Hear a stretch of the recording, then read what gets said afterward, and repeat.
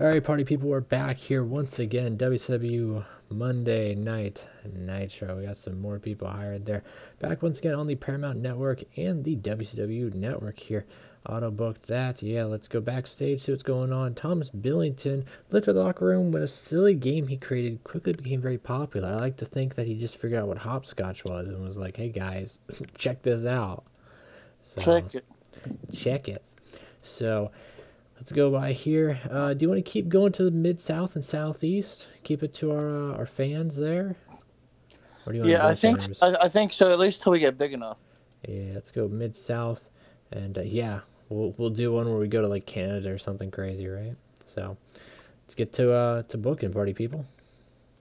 All right, party people, we're here, ready for Monday Night Nitro, kicking it off for you guys here. We got Eric Bischoff catches Vincent backstage. What the heck's up with Vincent backstage? He's actually underperformed. I'm very sad. And the segment went on far too long for this audience, which is also very sad for me too, because I thought you guys would very much enjoy this. Apparently Monday Night Nitro did not. So, but we got Vincent backstage. He got caught. Bischoff found him backstage. He's like, look, first it was, showing up at the pay-per-view. Then it was Nitro last week. Then it was Thunder. I saw you were backstage with the Dog City and whatnot. But this week, now you're out here trying to, like, clean the wrestlers' boots. He's like, nah, man, you got it wrong. He's like, I'm not cleaning just anybody's boots. I'm cleaning my nephew's boots. So then out comes Al Jones, AJ, the nephew of Mr. Vincent Jones. He's like, this is my nephew. He's like, you guys hired him. Eric's like, what are you talking about? He's like, you hired him to be a wrestler. And Al Jones is like nodding his head. He's like, what the heck? He's like, who's calling the shots around here? I thought I was. So he's getting all mad that now Al Jones is a part of the roster and Vincent's got to stick around a little bit longer because his nephew's working. So he's backstage. After that, we got Scott Norton here. He says, ladies and gentlemen, you might have saw on Thunder, we had a young, hot shot of a talent. And he impressed me. I said I'd give him a little television title shot tonight. But he's not going to be any chance for me. You guys know that. Scott Norton, big old power bomb, able to defeat Mr. Alexander Hammerstone. Says this was defense number 1 of the television title. There we go. Next up, we got the Perfect Strangers defeating the Los Parks when Brian Pillman Jr. defeats El Hijo de la Park with the Tornado DDT. Pretty good there, pretty impressive right off the bat. And then we have Angel Rose and MJ Jenkins. MJ Jenkins saying that she'll be watching Angel Rose's every step, doing her research on her as she's wrestling tonight, preparing for their big match later down the road at WCW Sold Out. Angel Rose able to get the win against Deonna Purrazzo, Swanton Bomb. Big favorite of that one right there. There we go. Then we have Carly Colon out here with Orlando Colon, Eddie Colon. He's got his boys with him. I think one of them is actually his brother, and the other one's his cousin. Yeah, well, I forget what. I think it's Epico's the brother. I think Eddie is, right? I mean, they look a lot more alike. But... Well, you gotta also remember Primo's the brother. Yeah.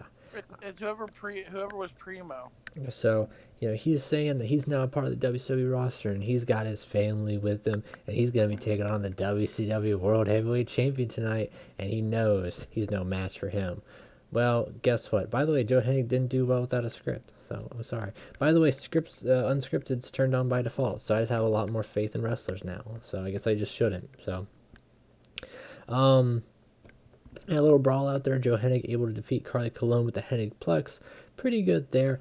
Then after that, we have Sean Waltman catches up backstage and he finds Cash Wheeler. He's like, hey, man. He's like, hey, I wanted to welcome you to WCW, but you gotta talk to your friend. Casey's out of control, dude. He's running around here. He's got the Confederate flag on the back of his truck. He's got the Von Erich boys with him. And look, he's giving a bad name to those boys. And they already got their last name, and we know that's not good for them. But trust me, all right? They need someone like you, Cash. They need someone that can influence them in a good way, not KC. And Cash gets offended there that he's talking poorly about, his friend. He's like, hey, dude. He's like, I don't like you talking about KC that way. He's like, me and him, we got some different views, but I don't think you should be dogging on him. I don't think you should be doing all this stuff on him. Sean's like, you got to keep an eye. He's like, because just by talking to me, he's like, you're going to be a target. And Cash is like, trust me, I don't have to worry about that. Following that main event, though, Sean Waltman taking on Casey McKnight. Casey able to get the best of Sean Waltman, getting the leg hook Saito suplex there. Pretty good. Another match that had no right to be as good as it was, but I'm glad it did because it was the main event.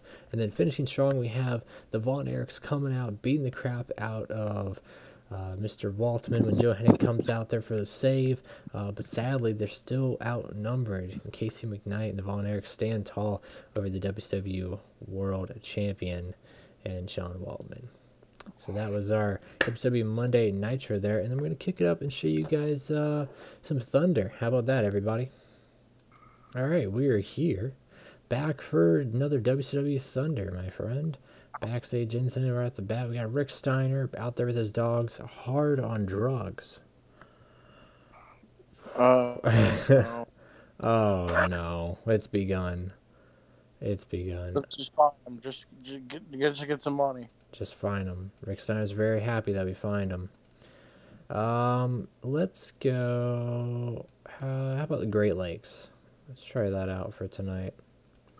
So Valley Field sounds pretty good.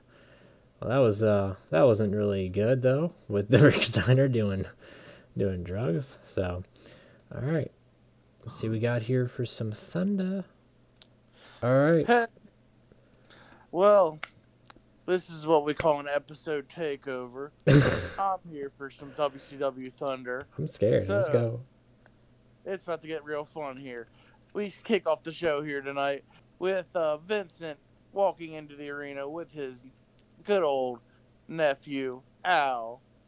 They walk on into it, and Eric Bischoff says, Vincent, I've told you week after week after week, we have nothing for you. You can continue your little odd jobs.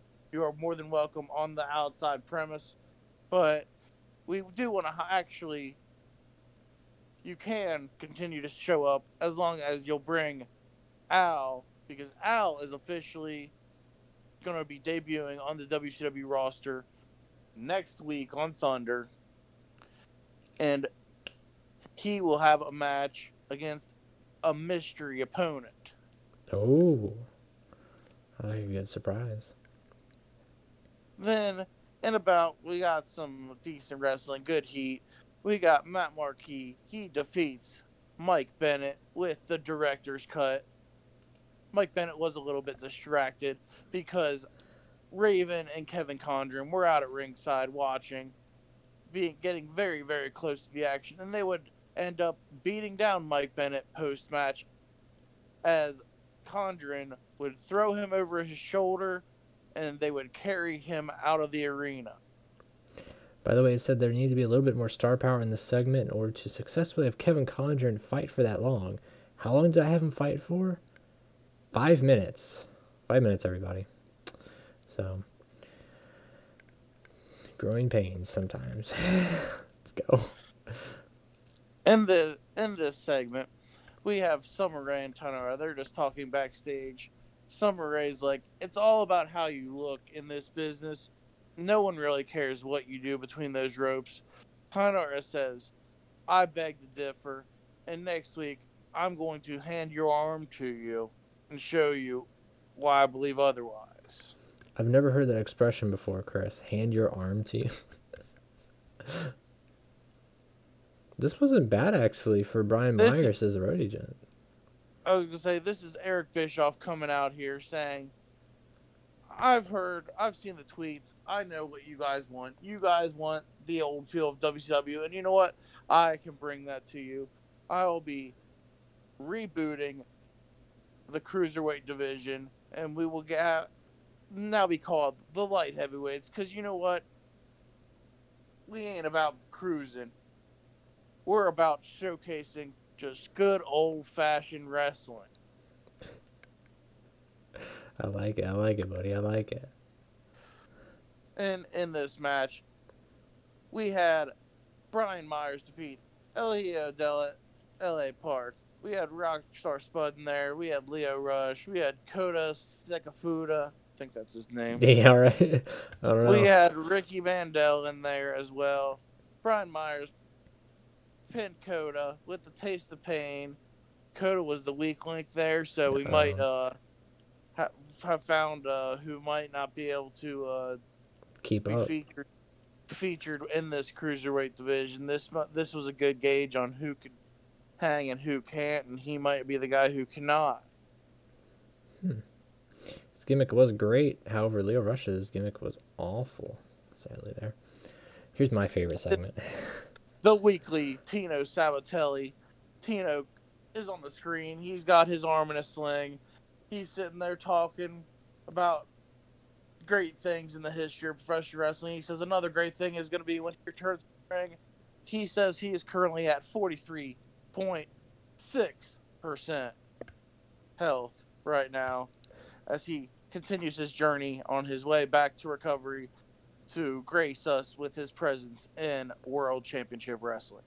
Tino, dude. Tino, that's my dude. All right.